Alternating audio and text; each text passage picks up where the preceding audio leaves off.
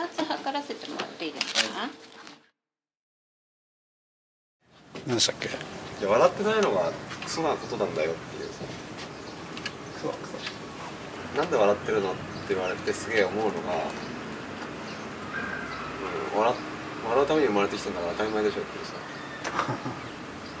あれ気のせい？ポツポツきたの。俺が髪食って感じたことは、気分が高ぶってるのは躁うつ病と言われたことを統合失調症と言われたことあるでしょ。命令でそっちに今決まったんです。いや、次の曲はプリズンズダブ。これはスイスのイカれた学者アドロフ・コフマン、そしてそれをキャッチしたティモシー・ルヤリー、そしてテレンス・マッケナ、そしてウッドストックを起こしたあらゆるサイケデリックス、そしてメディアには決して映ることのない政治家、暗殺、システムに逆らった囚人たち、その行き先。しかしそこに包み続ける今の清志郎、あらゆる偉大な先人たち、そしてそれは必ず経ている意識を解放するタイミング。プリズンズダブ。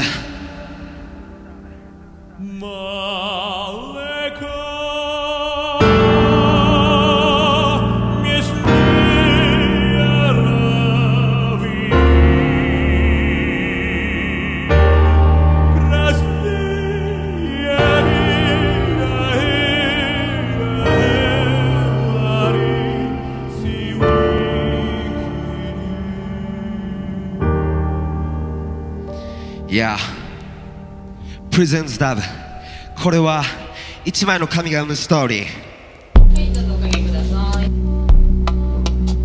そういうなんか周りの人が自分に嫌がらせするとか、なんか自分のことを恐れようとするとかっていうことはよくあるんですか？今まであなたは妄想だとか幻覚だとか思ったっていうふうに言われてるんですけど、妄想って例えばどんなことだと思う？自傷疑いの恐れがあって精神症状によるものだと疑われた場合です。いや、時代、時空、それらを超えて語り継がれる真実、ユニバーサルトゥルース。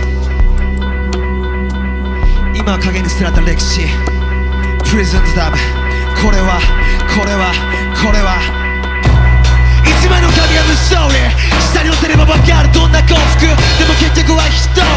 それぞれがそれぞれをチョイスせぬ限り平和も幻想常に独りよがりホフマンは叫ぶ Yeah 100歳でも超えたからかに叫ぶ。弱さと見つめ合ったものだけが見える平和という名の全体のチョーバー。人間にするものとは一体何か。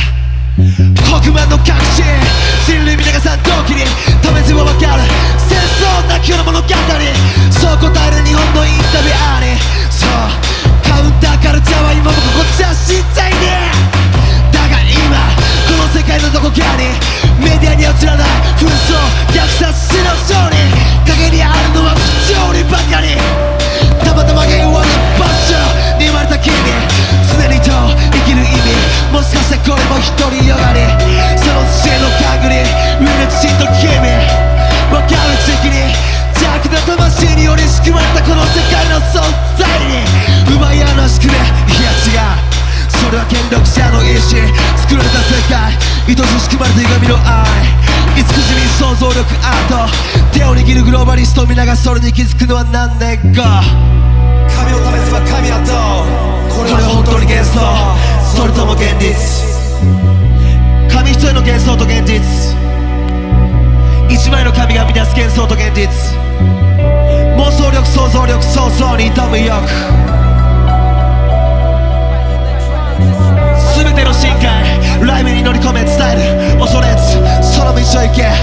だが心に刻め邪悪なる魂の悲しき定め、その定めに抗うため未来へ行こう。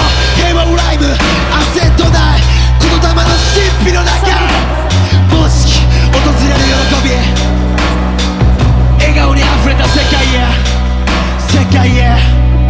Yeah しい世界へ。俺が髪切って感じたことは、完全にこの世界に何も意味なかったんだって。猿が進化して言語を持って左脳ができて、で右脳があって、で煩悩があって、Problem child in the Wonderland。ただ脳内マークはそこにある。だったら脳内マークのこの絶対値を上げるしかないんだ。極限の習慣を更新していくしかないんだ。それ以外何も煩悩のモチベーションなくねえとか思って。神を試せば神はと、これは本当に幻想それとも現実。幻想だとしても何年先かの現実の延長。本能があるなら君は子孫に何を残す。人は気づかぬ決して遠い先ではない、いつかは死ぬ。それを見定めたものだけ先の風貌が変化、そのコントロールから抜け出してあげる。洗脳のメッキはいい加減目を覚ませ、身の操る者がどこの誰かを知れ。人生は有限、錯覚の目覚め、必ず永遠の始まりを訪れる。タイムリミットで後悔なき終わりを迎える。笑顔であの上送られる人生の結末をイメージに移せ。限界はない、生きてる限り目的の更新は続き、道は決しても決して諦めない。その精神の肌は未来を担い、この作られたシステムシャイのピラミッドを壊し、新たな世界の幕開け。革命家たちは拳を上げ心は改正。そこには一定の曇りもなくて、締め立った震災の始まりは壮大で、たとえ生きることそのものが死んだとしても魂開く。右にまた漂うこの宇宙のどこかで、人誰も知らないブラックホールの向こうで、人々が願った天国は存在